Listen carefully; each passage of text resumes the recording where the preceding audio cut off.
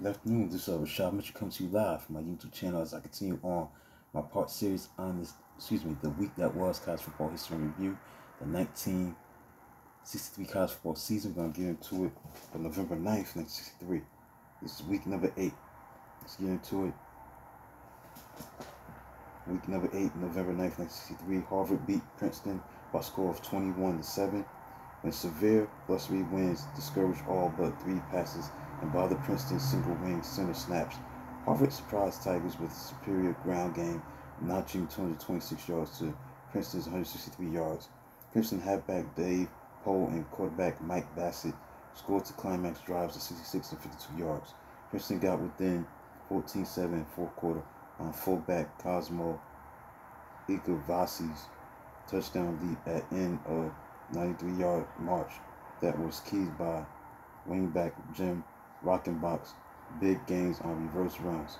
The Tigers lost fumble to Harvard defensive star guard Bill Southmaid at own 21-yard line and thus handed away late clinching touchdown run to fullback Bill Granite.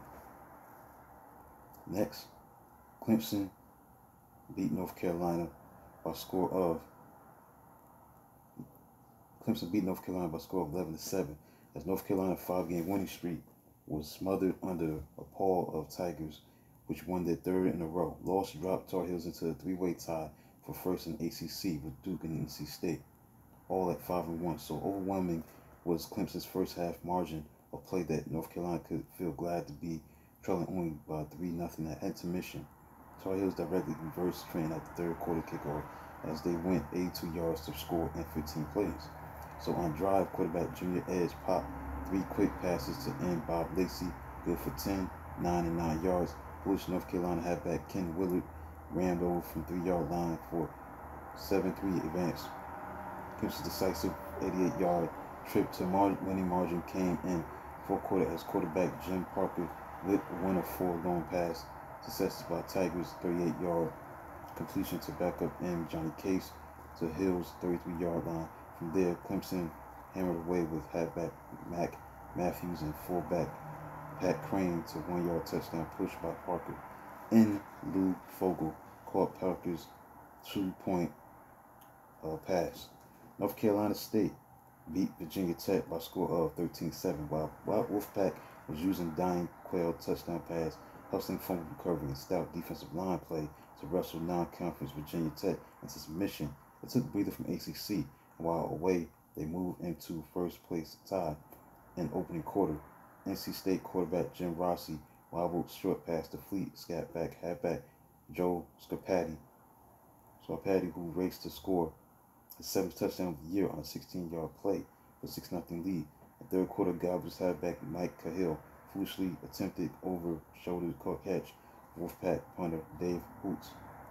51-yard punt at 2-yard line. Ball was fumbled with Cahill and NC State halfback Tony Kozarski making simultaneous dives. It was Kozarski, Gimpy's ankle, and all who came up with end zone recovery for touchdown 13-0 lead.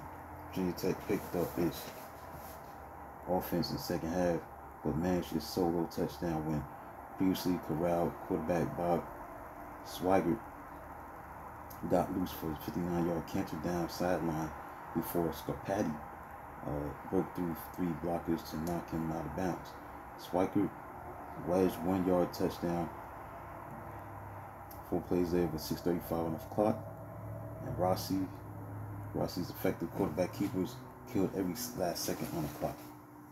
Next, Mississippi State upset number 5 Auburn by a score of 13-10. The upstart Mississippi State Bulldogs took lead in the SEC by dominating second half and scoring on quarterback Sonny Fisher's 22-yard touchdown to halfback Old Burrell and guard kicker Justin Cannell's winning 36-yard field goal with 22 seconds left.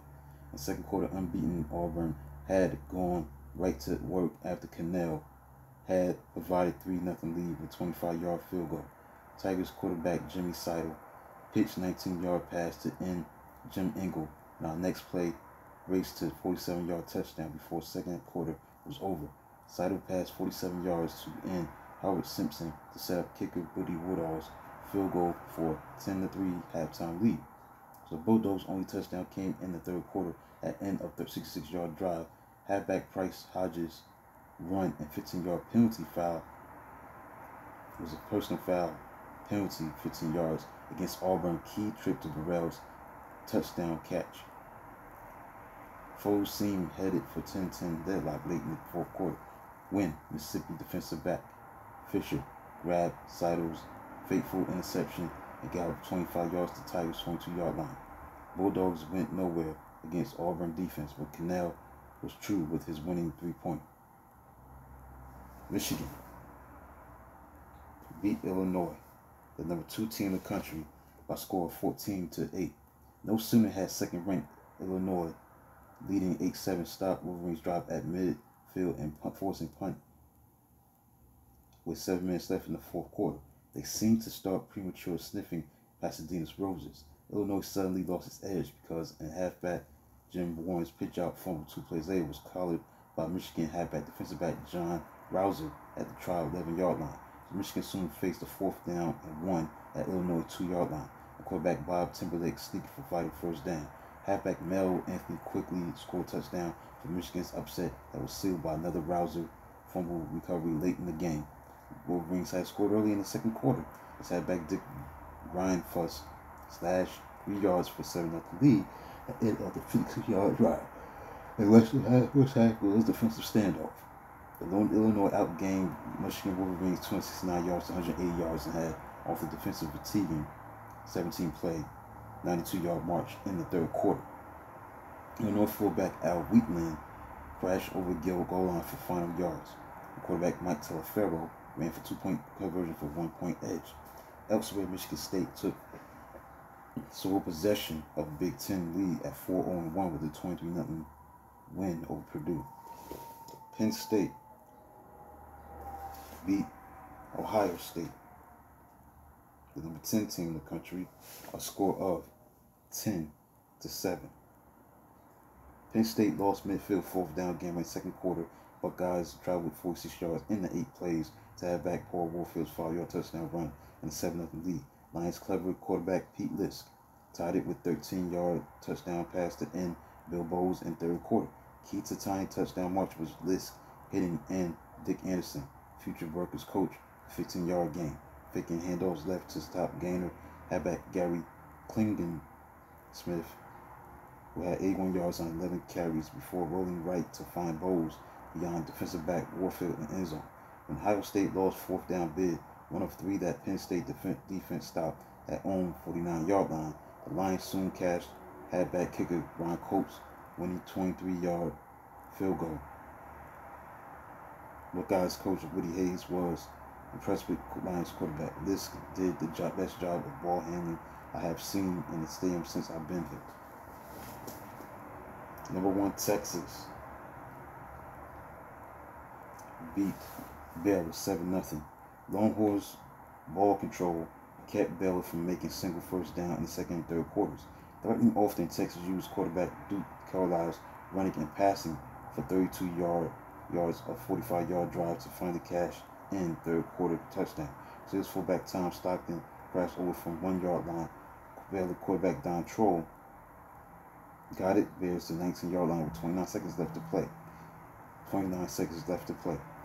Top Baylor wide receiver Larry Elkins, who had 151 yards receiving on 12 carries, beat Texas defensive back Joe Dixon to end zone, but out of nowhere came defensive back Carlisle for saving interception. Texas tailback Tommy Ford rushed for 101 yards on 27 carries. Air Force beat UCLA by a score of 48-21 in favor of Air Force over UCLA. Most dismal season since World War II, year of 1943, was winding down for UCLA, who was 1-7 after this loss. But Bruins managed to not score at 7-7 early in the second quarter when halfback Mike Hafner threw 4-yard touchdown pass to sub and Gail Hickman. Then the Falcons quarterback Terry Iverson took over, passing for 111 yards on 7-10 passing, running for 41 yards on 5 carries and touchdown before first half was over with Air Force enjoying a 28-7 lead. The game's most spectacular play, closed first half scoring. Isaacson drew UCLA secondary with up helped with clever run fake. Then pitched out to halfback Ken Jaggers, who threw long past the wide receiver end Fritz Greenlee to complete a 67-yard score. Isaacson ran for 2 touchdowns and passed for another in the second half. UCLA saw advanced 2 touchdowns in the fourth quarter, including block punt that guard Dick Peterson loved 12-yard touchdown score. And finally, New Mexico beat University of Wyoming by score 17-6 as fumble-plagued Cowboys were pushed from WAC lead by New Mexico, which built 17-0 lead before allowing Wyoming inside its 35-yard line. Fullback Harris, who ran for 90 yards on 24 carries. Halfback Bucky Stallings ran for 72 yards on 18 carries, were Lobos rushing heroes. So that concludes a look at the week that was, week number 8, November 9th, 1963. The college football season 1963. The week that was, college football history review. And let's look at the AP poll as November 11th. Number 1 was Texas. Number 2 was Navy. Number 3, Mississippi. Number 4, Michigan State. Number 5, Oklahoma. Number 6, Pittsburgh. And number 7, Alabama. Number 8, Illinois. Number 9, Auburn. And number 10, Nebraska. So that's the top 10 for the AP poll as November 11th. Once again, number 1 was Texas. Number 2 was Navy. Number 3, Mississippi. Number 4, Michigan State. Number 5 was Oklahoma. Number 6, Pittsburgh. Number 7, Alabama. Number 8, Illinois. Number 9, Auburn. And number 10, Nebraska. So that concludes a look at the week that was, the games that were played during week number 8 of November 9th, 1963. College Football History Review. Please like and subscribe to the channel. Comment on the channel. This is Rashad Mitchell. Until then, talk to you tomorrow.